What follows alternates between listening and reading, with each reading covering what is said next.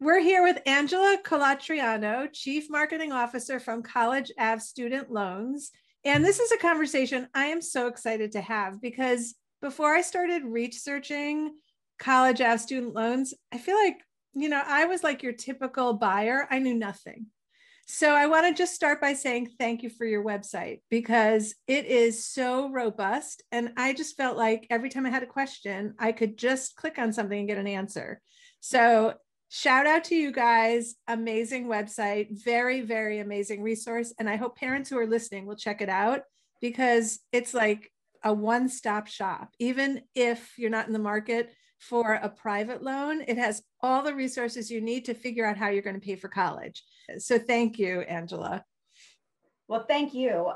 We do believe it's incredibly important to help people with all of the information that they might need so they can make an informed decision. And if they ultimately need a private student loan, then we can make ourselves available. But there really is a lot of information that people need to understand about the broader topic of paying for college to be able to make that smart choice. And so we want to be able to address all of those issues so that if people do borrow, they can be very confident that they are doing the right thing for them and making a good decision. What are the different ways people can pay for college? So, how families pay for college? First of all, I will tell you that there isn't one answer. It differs for each family. And even for each family, it's usually not one method. So, usually you need to work through a variety of resources to pull together to pay for college. And that might even change year to year. So, you may pay for freshman year in a slightly different way than you pay for sophomore year. The first thing you want to do is maximize any money that you don't have to pay back.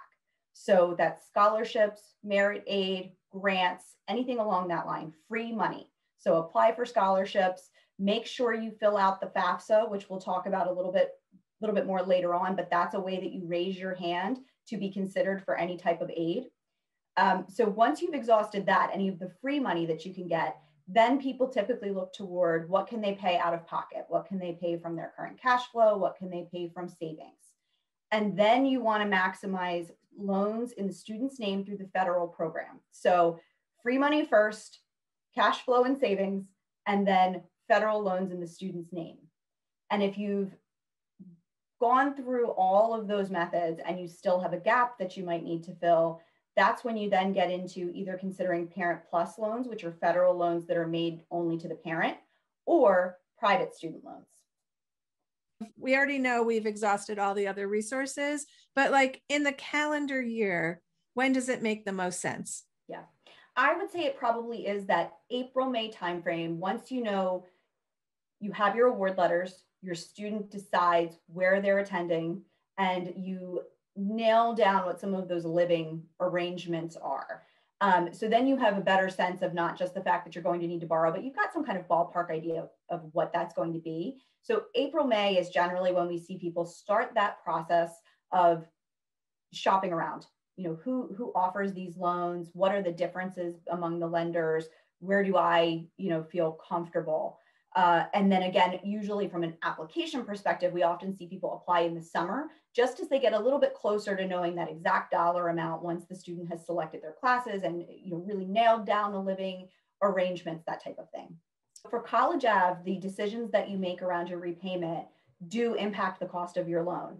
I can't say that this necessarily applies to every other private lender, but at College Ave they do. And really what we try to do is reward people for committing to actions that are going to be good for them.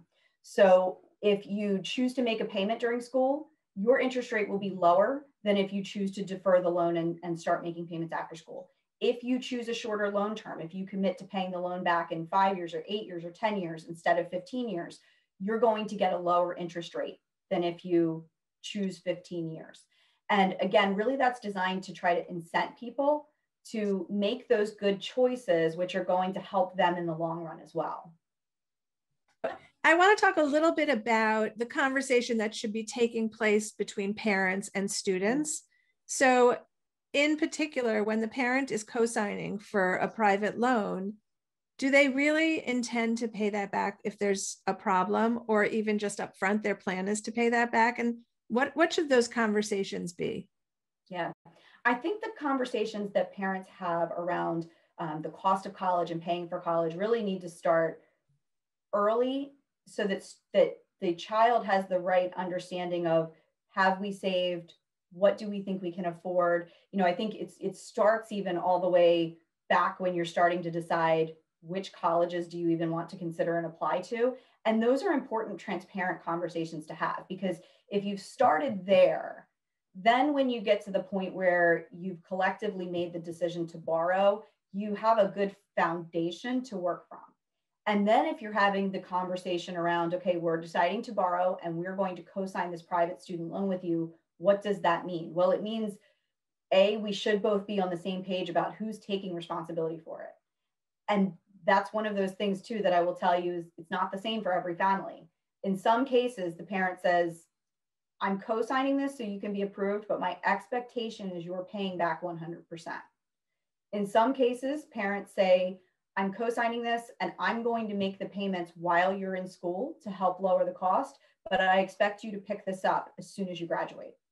In some cases, the parent will say, we're in this together because I want you to have skin in the game, but I'm going to help you as much as I can. And the parent may actually end up being the one that pays back the bulk of that loan. It really needs to be an individual decision, and you shouldn't assume that either one of you are on the same page. You need to have an explicit conversation with your child about what your expectations are as you go into this transaction together. And then you need to explain to them as well, and you need to understand yourself that regardless of what agreement you've made at the kitchen table, this loan will appear on both of your credit bureaus. So if your expectation is that the student is making the payments and the student is not making the payments, that's still going to reflect poorly on your credit report, even though your expectation was that the student was doing it. So everyone needs to be on the same page with what your informal expectations are, but then what the implications are if that doesn't happen, and how that can either benefit the other person by that good payment behavior, or how that could negatively impact the other party if the payments are not getting made on time. Angela Colatriano, Chief Marketing Officer from College Ave Student Loans. You are a wealth of information, and thank you so much for sharing it with us. Thank you, Susan. It was such a pleasure to be here.